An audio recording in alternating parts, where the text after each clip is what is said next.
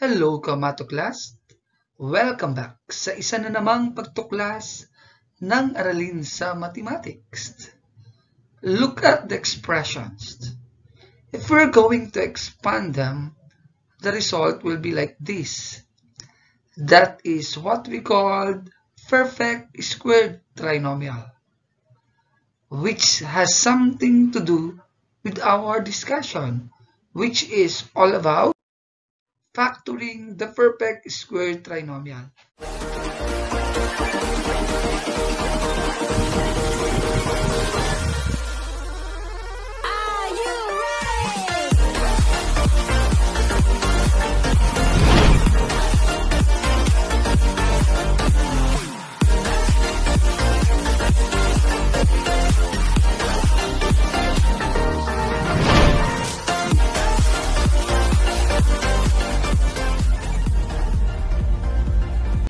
To factor the perfect square trinomial, ang una natin dapat malaman ay perfect square trinomial ba ang given expression. So let us try to see. Alamin muna natin kung paano malalaman kung perfect square trinomial ang expression.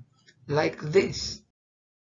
X to the second plus 14x plus 49. Para malaman natin kung perfect square trinomial ang given, titignan natin ang first term which is x to the second and the last term or the third term which is 49. Kukunin natin ang square root noon. So kung titignan natin ang x squared, ano ang square root nito? So ang square root niyan ay x. Kasi x times x is x to the second. Then, the third term. So kukunin mo din ang square root niyan. At ang square root ng 49 ay 7. Kasi 7 times 7, 49. Hence, pag tinimes mo x times 7, that will be 7x. At kapag na-times ito sa 2 or dinoble, 7x times 2, that will be 14x. So kung tumama siya sa middle term, hence, x to the second plus 14x plus 49 is a perfect square trinomial. Tsaka pa lamang natin pwedeng sabihin na gagamitin natin ang factoring the perfect square trinomial. So simulan na natin alamin ang factor ng same given, which is x to the second plus 14x plus 49. So para makuha natin ang factor niyan, alamin muna natin ang steps. First step is to get the square root of the first and the last term. Ito yung ginawa natin kanina. Kinuha natin ang square root ng x squared tsaka 49. Kasi yun ang first at last term o third term. Okay, ang sagot natin kanina ay x sa 49 ay 7. Second step, list down the square root as the sum or difference of the two terms as the case may be. So, depende yan sa sign ng second term. Kung ang second term ay plus, so plus din yung gagamitin natin sa factor. Kung minus, to minus din doon sa factor. So let's proceed. So dahil nakuha na natin ito at nakuha na natin ito kanina, so ito na yung magiging factor mismo noon. Itong x, ilalagay natin doon. Okay? So dito tayo kukuha ng sign. So sum tayo. Then itong 7, ilalagay natin doon. Therefore, x to the second plus 14x plus 49, the factor is the quantity x plus 7 to the second. Or, ibig sabihin ng nito, quantity x plus 7 times the quantity x plus 7. Okay? Let's proceed with the second one. Let's have x to the second minus 12x plus 36. So, alamin natin kung perfect square trinomial. So, titignan natin ang first and last term. So, first term is x squared. So, syempre, that is x. Last term o third term, 36. Square root ng 36 is 6. Multiply natin. X times 6 is 6x times 2. The answer is 12x, which is correct already here. Hence, kukunin na natin ang sum or difference. Difference tayo kasi minus ang second term. So, equals. So, ito yung ilalagay natin doon. Then, minus tayo. Okay, then, itong 6, copy natin.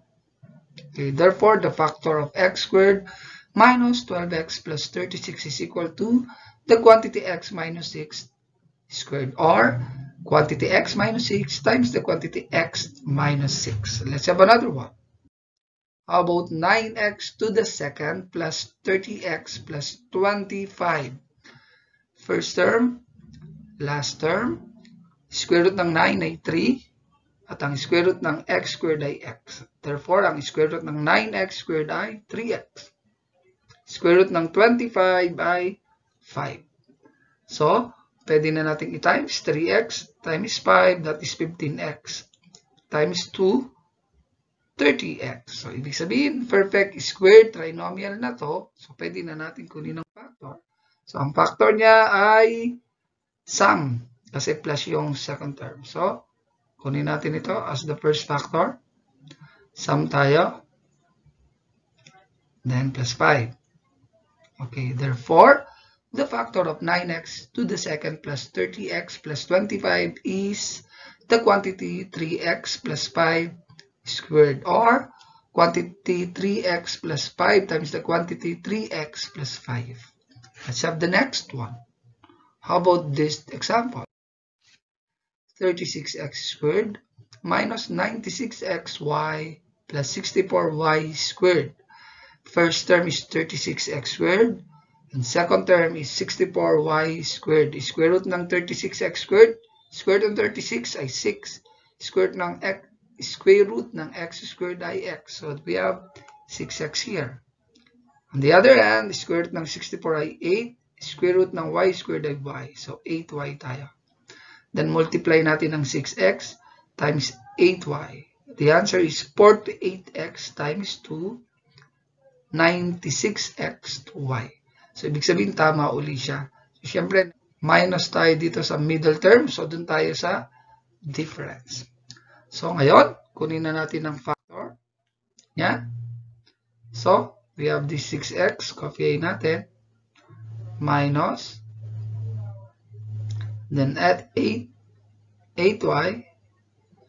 So, the factor of 36x squared minus 96xy plus 64y squared is the quantity 6x minus 8y squared.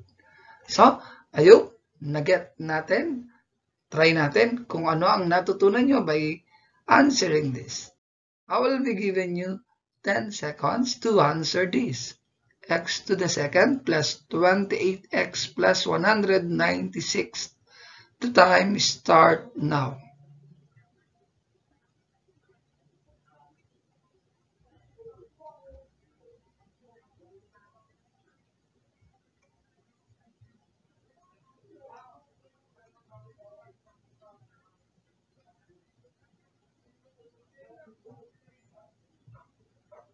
Time is up. Ano kaya ang sagot nyo? Tama ba kayo? Kung ito ang sagot nyo, which is quantity x plus 14 squared, you are correct. Check natin kung tama. 14 times 14, that's 196.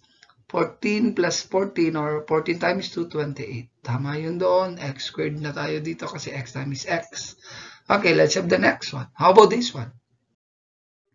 25x to the second minus 10xy plus y squared. In 10 seconds, the time start now.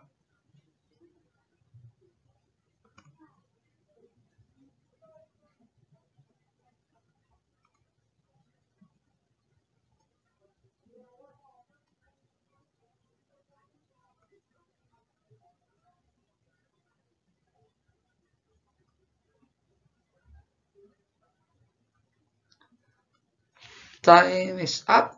Ano kaya ang inyong sagot?